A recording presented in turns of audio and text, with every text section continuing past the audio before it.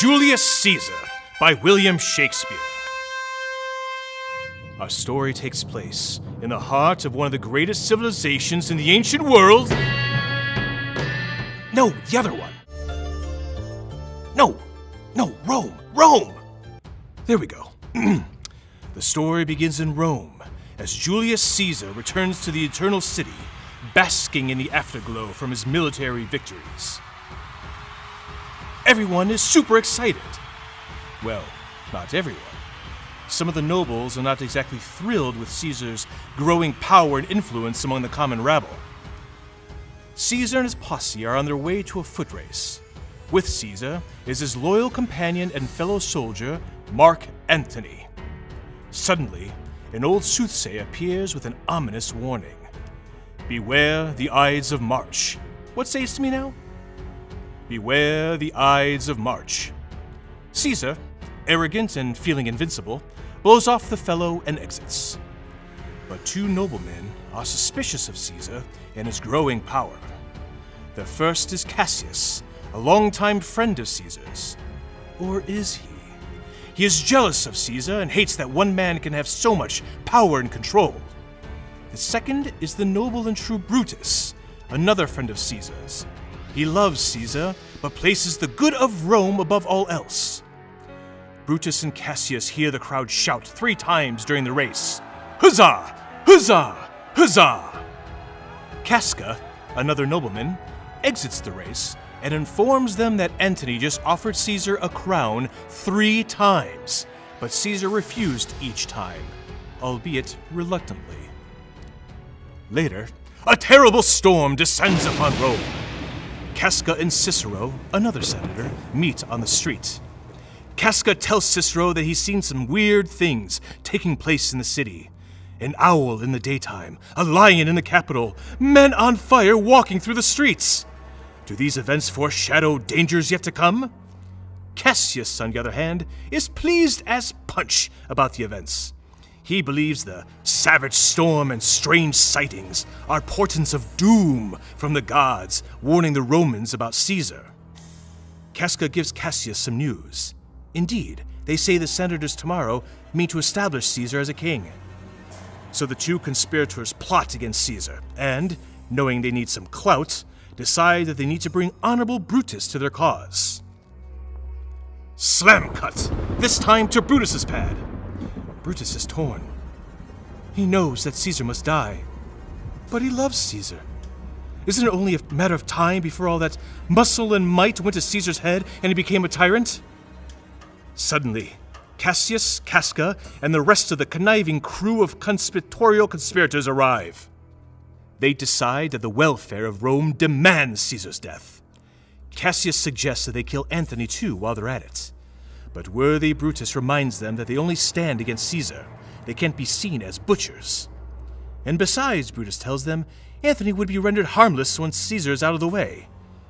And for Mark Antony, think not of him, for he can do no more than Caesar's arm when Caesar's head is off. Oh, Brutus. Brutus, Brutus, Brutus.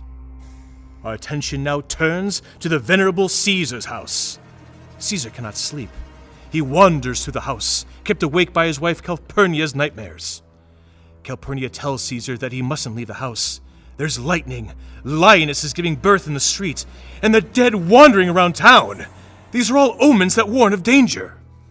Caesar blows her off, telling her that the signs apply to everyone, and not just to him personally. Besides, cowards die many times before their deaths.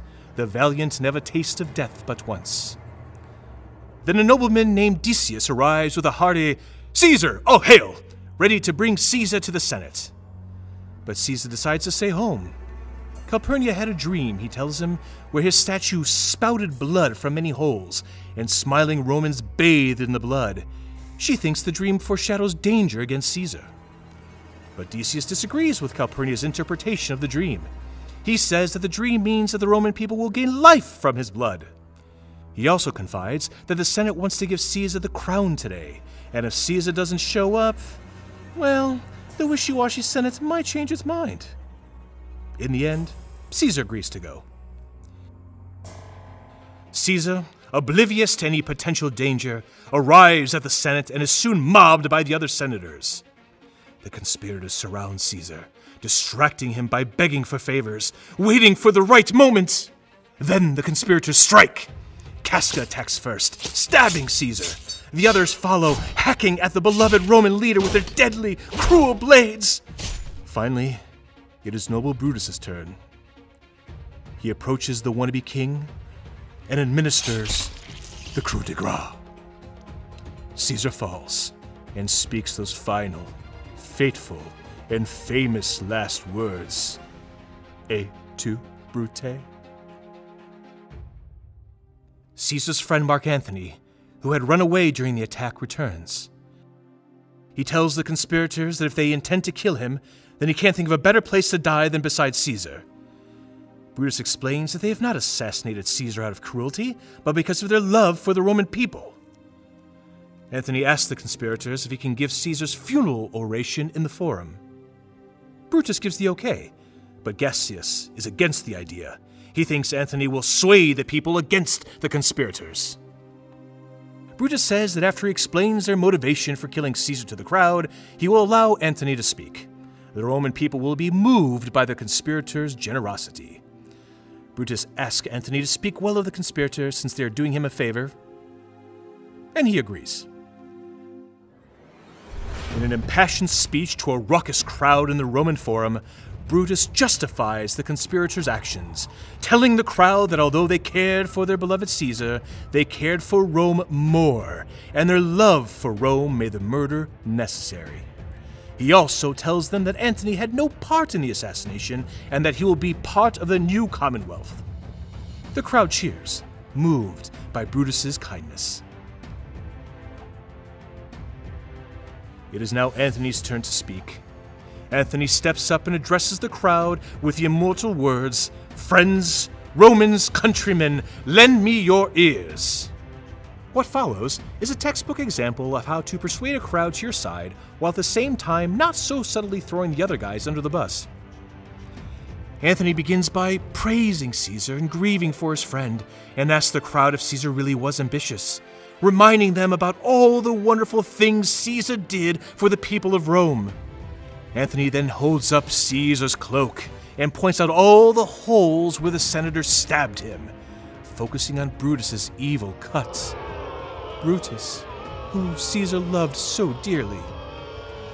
Then Antony reads aloud Caesar's will and tells the crowd that Caesar has left the Roman people an enormous amount of money and property. What kind of monsters would kill such a generous ruler? Oh, the crowd is frothing now. Antony has won. His words have turned the crowd against the conspirators. The crowd is outraged by Caesar's murder and is thirsty for the conspirators' blood. Brutus, Cassius, and the other conspirators, seeing the Roman mob out for revenge, get the heck out of Dodge. Caesar is dead. His assassins have run off. Rome is now in a civil war. On one side we have Antony, Julius Caesar's nephew Octavius, and Lepidus, the third member of this new coalition who have taken over Rome. They raise an army to fight against the army assembled by Cassius and Brutus. Meanwhile, in northern Greece, the bromance between Cassius and Brutus appears to be fizzling. Brutus, forever noble, becomes angry with Cassius for taking bribes and not sending money to pay the troops. Cassius accuses Brutus of no longer loving him and melodramatically offers his dagger to Brutus to kill him. "There is my dagger, and here my naked breast. Strike as thou didst at Caesar." Brutus tells Cassius to put his dagger away, and the two make amends. In his tent later that night, Brutus reads, "And who should appear? Great Caesar's ghost! It's Great Caesar's ghost!" The spectral apparition speaks, telling Brutus that they will see each other again at Philippi, where the two armies will clash. The stage is now set for the battle. The two opposing forces meet on the battlefield. Men march, flags flap, soldiers slice with their swords and stop slashing strokes with their shields. During the battle, Cassius spots some unknown soldiers and sends his buddy to find out who these guys are. Although his buddy meets friendly soldiers, Cassius thinks his friend has been captured. Cassius is overcome with emotion and asks his servant to kill him. Caesar, thou art revenge, even with the sword that kills thee. And he dies. The armies fight again! More men marching and slashing and hacking and stabbing and slicing and dicing and dying. But this time, Brutus's army loses. Oh, brave and noble Brutus, deep in thy honorable heart, thou knowest thy hour is at hand. Before he can be captured, Brutus, in true Roman fashion, takes the only honorable option left to him.